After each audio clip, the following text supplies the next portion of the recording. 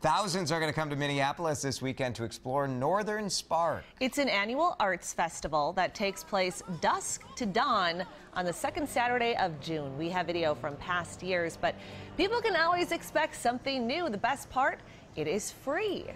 We, of course, were going to do this outside, but with the rain, we decided to bring it inside today. Steve Dietz, Rory Alt, and Liz Woolner, thank you all for being with us this morning. Morning. Steve, you're the artistic director of the Northern Spark Festival. Tell us a little bit about how this got started and what the goal is. Well, it got started 6 years ago, so we're in our 6th year. And the goal really is to create a community-based arts festival that shows off the hundreds and thousands of artists who make the Twin Cities such an exciting place. So it's really thousands of people and come and make the city an art gallery for one night. And we have 2 of the artists here today. You do. So Liz and Rory, you have brought some examples of possibly what we could see. I mean, there are no rules, right, when it comes to the exhibits that people are going to see. No rules. How'd you come up with what you're going to present? So we, the theme for the festival is climate change, climate chaos. So we decided to, how can we make something interactive for guests to come work with? And so we decided to come up with a climate carnival.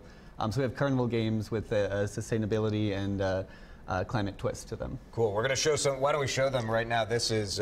Yeah. So this is like a. It looks like a Plinko almost. Exactly. Yeah. It's a Plinko style game. We got some. So we got recycled bottle caps here to actually do the playing.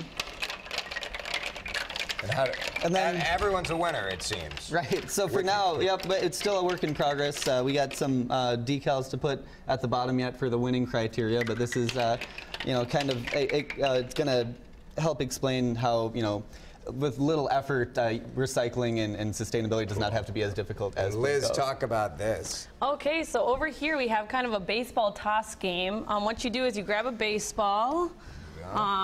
And you see some bad stuff on here. The catcher. There's bad things on here right now, so like plastic bags. If I go ahead and just throw this baseball, oops, he's got it. There we go. So then you got to go green bag. On the flip side. Like Cool. Very cool. That's the idea. That's what makes Northern Spark so awesome, I think, is that, first of all, something magical happens in the middle of the night. And you get this art that is it just pops against the darkness. And then the interactivity. So it starts at 9 o'clock on Saturday night.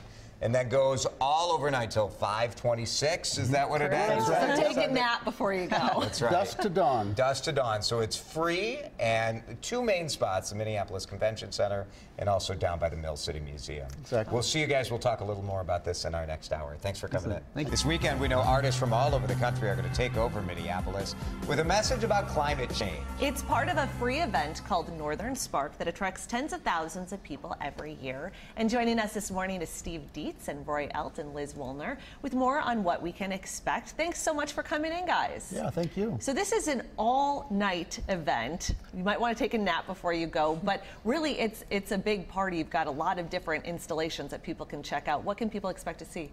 Well, we're going to have huge projections under the gold medal silos. We're going to have a kind of carnival set up. We're going to have tours along the river. We're going to have interactive walkways.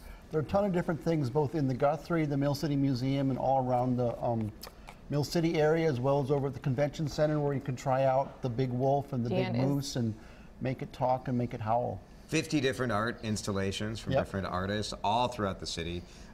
Rory and Liz, there's something special about this happening in the middle of the night, I think. There's a different energy that you expect, right? Oh, yeah. Yeah, so it's interesting. That's kind of what pushed us towards doing a carnival theme in the first place. But just bring the people in under the low lighting and the excitement, all throughout the night. Gonna be a lot of fun. And Liz, you brought in some examples of what you put together. The theme, of course, is climate change. So how does what you brought in relate to that? Well, so starting over here with this game, we have kind of a flipboard theme going on. All right, Kim's gonna throw. Here we go. Let's you can see we have some bad things that we'd like to change. Okay. So if we hit the board, try to knock them out. Yeah. Right. Without breaking things. All right, all right, get another try. Yep. Go for it. Oh man, this is harder than it looks. There you go.